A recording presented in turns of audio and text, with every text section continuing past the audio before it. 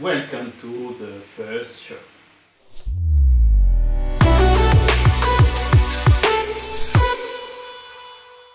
So, as usual, we have the quote of the day and life subjects. And we start with the life subjects, where we talk about different kinds of subjects, and today is about traveling. Now, we have been through months and months of quarantine, and some of the countries around the world are open to traveling, others are not. So one of the things we miss the most is being able to travel. So let's talk about the benefits of traveling. The benefit of traveling. There is a lot, and perhaps it can be a big section about it. But choose one. I will choose two. Okay. The first one is short-term traveling, which means travel for 1 week or at least less than that. And that one, it helps you change the environment, so you get out of the box in a way, so you can breathe more.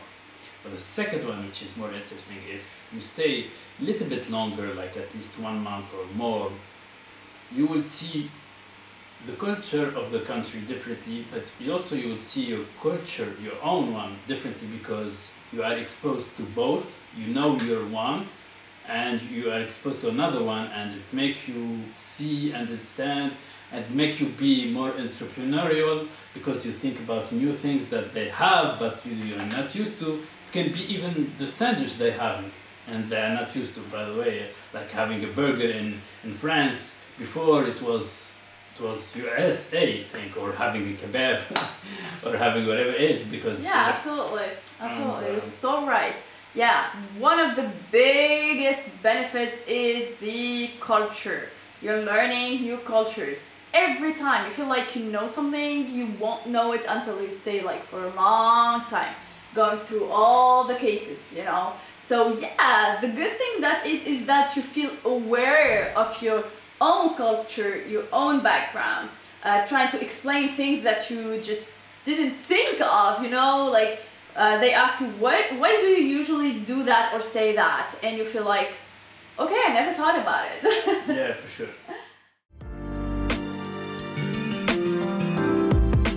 Moving on to section number 2, where we read inspirational quotes to try to inspire each other. Exactly. So today's quote is, may you live all the days of your life, by Jonathan Swift, which is a really beautiful quote related to our today's subject, where we talked about traveling. Yeah, it is important to not let the life pass you by in a glance of an eye, blink of an eye, without actually living through the days, because it happens a lot.